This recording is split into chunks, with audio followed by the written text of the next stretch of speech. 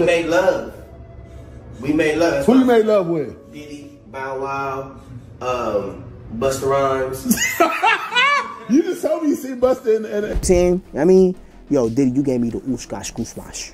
You gave me the ooshkash muaf, the smooshmash. In a recent clip, Orlando Brown dropped some jaw-dropping news, claiming he had a romantic past with a bunch of famous faces in the music biz. He dropped names like Drake, Usher, Busta Rhymes, and Bow Wow. Now, we've all heard the wild tales like this in the music industry, but they usually make us raise an eyebrow. What really grabs attention here is Orlando spilling the tea on Drake and Usher, two giants in today's music world. You smashed Drake? No, I never smashed. Oh, you made love to Drake. And Cat Williams. Even with Drake and Usher riding high in the music world, Orlando's bombshells have left folks scratching their heads, wondering if there is any truth to his tales. It's not rare to hear someone spill the beans on celebs, but the thin evidence and Orlando's shaky rep may have some people doubting his word. Meanwhile, disturbing charges are surfacing against Diddy, hinting at a hidden circle of predators in Hollywood. Orlando Brown, once a star on Disney's That's So Raven, and no stranger to personal struggles, has stepped up to share his story. Battling mental health and addiction issues, Orlando has lately shown signs of a real turnaround. After a mental health check earlier this year, he's been candid about his road to recovery. Yet his childhood star background makes some question his reliability when he speaks out. Previous statements made by Orlando regarding Diddy in the entertainment industry have been brought back into the spotlight as a result of allegations made against Diddy regarding the severe exploitations of young talent. Orlando brought up the issue of alleged networks of power players in Hollywood preying on young artists and actors once more in a recent conversation with Cam Capone News. This conversation took place shortly after Diddy reached a settlement with a serious lawsuit. Again, I just feel like this man should... God bless that young man. Send him healing energy. The focus is now on Orlando's own experiences as a child actor, and whether he fell prey to Diddy and others suspected of exploiting industry newcomers. Orlando hasn't shied away from accusing Diddy of being part of a group exploiting young stars. Adding to the intrigue, Sloan Bella, a known celebrity medium, made headlines for her spot-on prediction about Cassie's lawsuit against Diddy, aligning eerily with the anniversary of Kim Porter's death.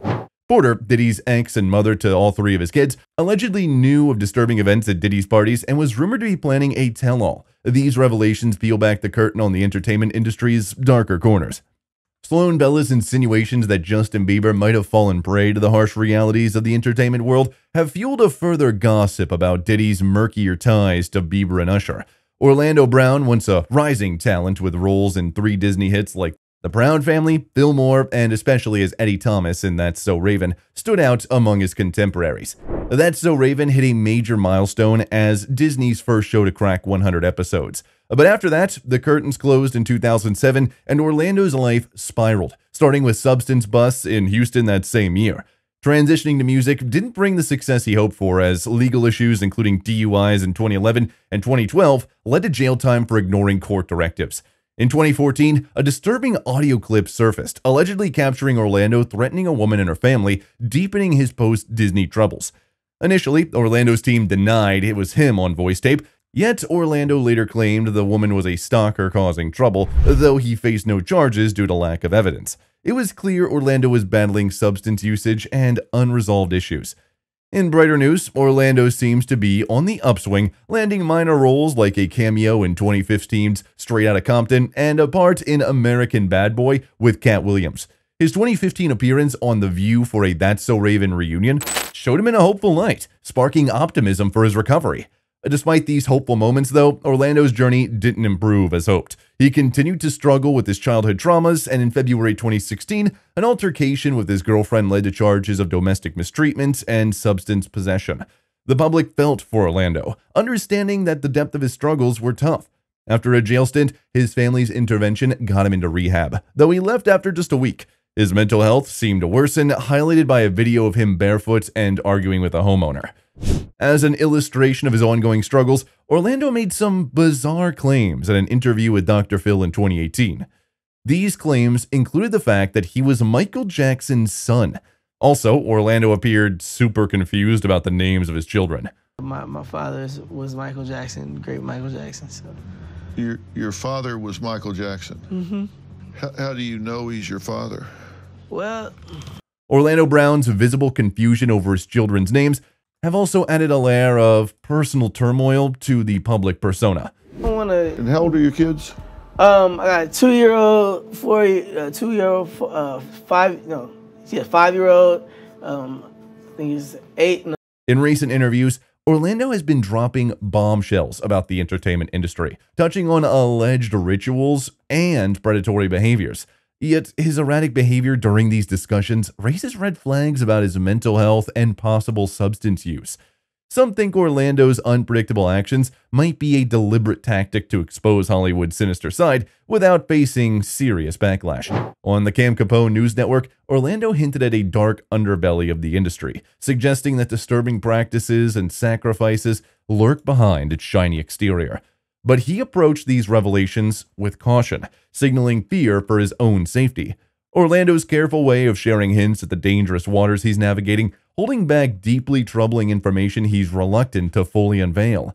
In another talk on the same platform, he dialed up his claims, specifically calling out the Balenciaga scandal and pointing out alleged sinister symbols in the brand's controversial ads, referring to something he called panda eyes. Orlando's willingness to probe deeper into Hollywood's hidden, possibly harrowing truths suggests a readiness to confront these issues head-on. When you see black eyes like Blueface and, like that, he got beat up, but he didn't get beat up where you thought he got beat up. He got beat up somewhere else. In a recent statement, Orlando Brown went even further and accused some parents of young Hollywood stars of willingly exposing their child to the seedy underbelly of the entertainment industry. This disturbing assertion is similar to statements made by former child star Corey Feldman, who also has attempted to shed the light on the more negative aspects of the entertainment industry in Hollywood. Corey's motives and mental stability have also been called into question by some members of the public, despite the fact that he's made numerous attempts to expose the truth with an unwavering commitment.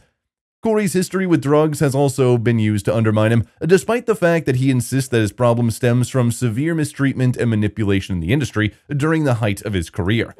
Corey began his career as an actor when he was only 3 years old and worked with major studios such as Disney and Nickelodeon. However, in the late 1980s, he began to abuse substances, which ultimately led to serious addiction. During his time in rehab in 1990, he reportedly disclosed to his therapist, Marlene Nadell, the mistreatment he had endured while working in the entertainment industry. However, the media tends to focus on his history of drug use in order to cast doubt on his reliability. In spite of Corey's efforts to disclose his experiences, many people have been led to question his assertions as a result of media portrayals. A similar wave of skepticism is being directed towards Orlando Brown. When he was being interviewed, he also brought up Diddy on multiple occasions, and he's made serious allegations regarding his interactions with the music superstar.